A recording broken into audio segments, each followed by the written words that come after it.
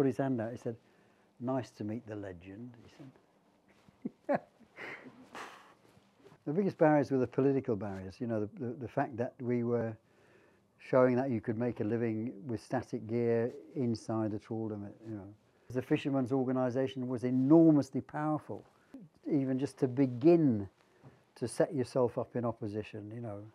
I mean, when I think about it now, what we did, it's really quite incredible. So I knew that people had started fishing nephrops with pots on my old patch in Scotland. And I began to realise that there was a terrific potential there. I couldn't find any reason why it shouldn't work here.